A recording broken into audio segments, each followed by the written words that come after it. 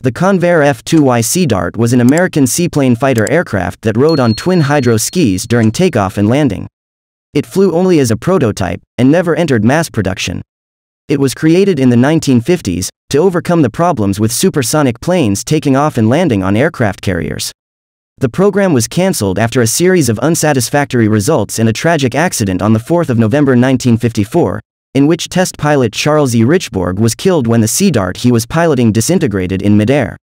The Sea Dart began as Convair's entry in a 1948 U.S. Navy contest for a supersonic interceptor aircraft. At the time, there was much skepticism about operating supersonic aircraft from carrier decks. In order to address this issue, the U.S. Navy ordered many subsonic fighters.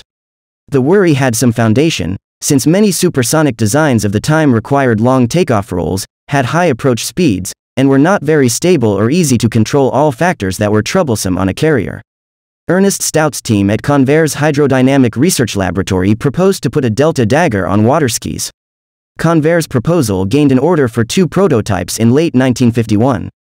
12 production aircraft were ordered before a prototype had even flown. No armament was ever fitted to any Sea Dart built, but the plan was to arm the production aircraft with 4 20mm Colt Mk-12 cannon and a battery of folding fin unguided rockets. 4 of this order were redesignated as service test vehicles, and an additional 8 production aircraft were soon ordered as well. The aircraft was to be a delta-winged fighter with a watertight hull and twin retractable hydro skis for takeoff and landing.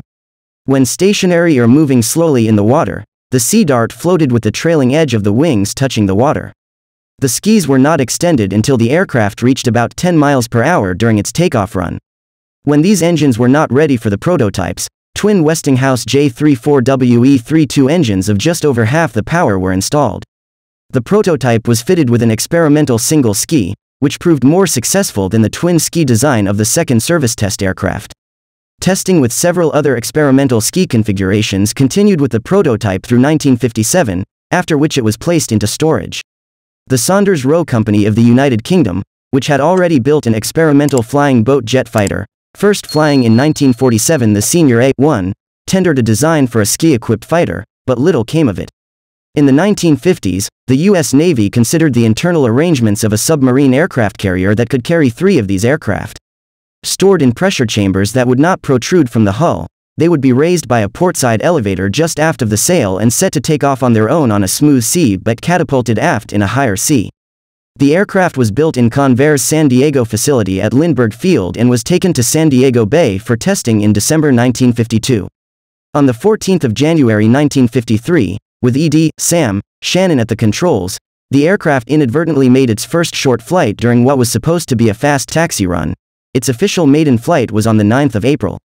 The underpowered engines made the fighter sluggish, and the hydroskis were not as successful as hoped. They created violent vibration during takeoff and landing, despite the shock-absorbing oleo legs they were extended on. The Sea Dart proved incapable of supersonic speed in level flight with the J-34 engines. Not helping was its pre-area rule shape, which meant higher transonic drag. The second prototype was cancelled, so the first service test aircraft was built and flown. Speeds in excess of Mach 1 were attained in a shallow dive with this aircraft, making it the only supersonic seaplane to date. On the 4th of November 1954, Sea Dart Buno 135,762 disintegrated in midair over San Diego Bay during a demonstration for naval officials in the press, killing Convair test pilot Charles E. Richborg when he inadvertently exceeded the airframe's limitations. The Navy had been losing interest and the crash relegated the Sea Dart program to experimental status.